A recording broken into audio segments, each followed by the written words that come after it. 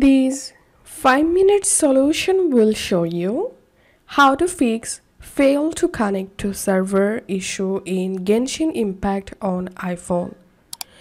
So if you are facing these unable to connect to server issues, follow these easy and advanced solutions to fix this issue.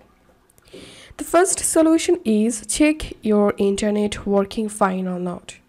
To do that, open a browser and open a random website.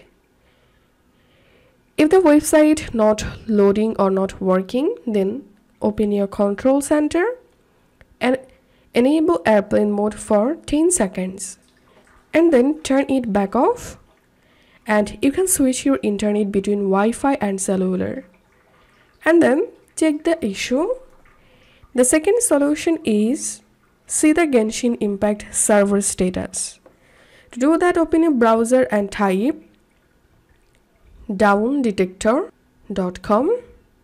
Tap on this search icon and type here Genshin Impact, and from here you will be able to see Genshin Impact server status. If it's down, wait until the Genshin Impact servers active again, then try to relaunch the Genshin Impact.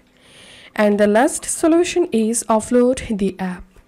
Go to your iPhone settings, scroll down and tap on General, tap on iPhone storage, tap on Genshin Impact, offload app, and then reinstall it from here.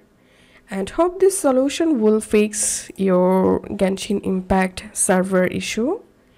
If you find this video helpful, don't forget to subscribe 5-minute solution. See you in the next video.